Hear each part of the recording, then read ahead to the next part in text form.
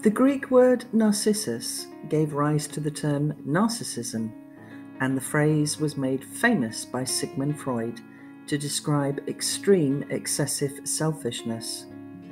Narcissus was rejected in love by Echo, and then fell in love with his own reflection. Such was his vanity and disregard of anything or anyone else.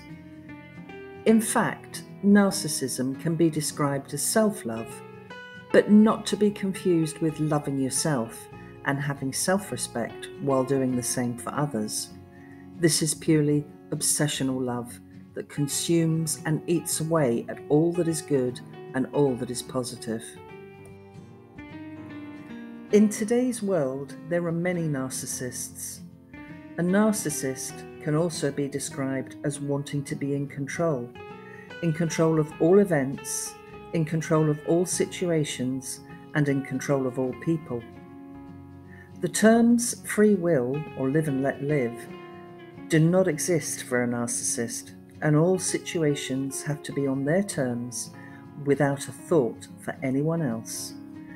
It's a sick kind of love, if you can call it love at all, that prohibits freedom, with a narcissist thinking, if I can't have you, then no one else can, and I will make your life difficult until you beg on your knees for me to stop.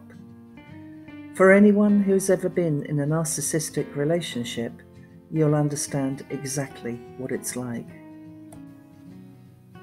There are many types of narcissistic relationships. Partnerships, for want of a better word, where the husband chooses to control the wife, the girlfriend wishes to control the boyfriend, the boss aims to control the employee, the government wishes to control the people, and the corporations want to control the population. This can also be applied to friends and family members who wish to steer events and others to think and behave in the same way as them, with disregard to feelings, wishes, and needs of others, making for a toxic and controlling environment without any freedom. This is not love and doesn't come from the heart and doesn't come from the great creator. It's a form of mind control and possession.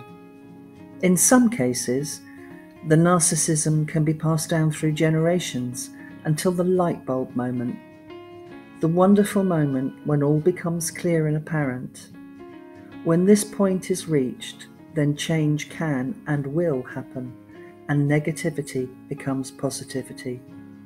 The great creator said, "Let there be light," and there was. Let love reign, and so it came to pass.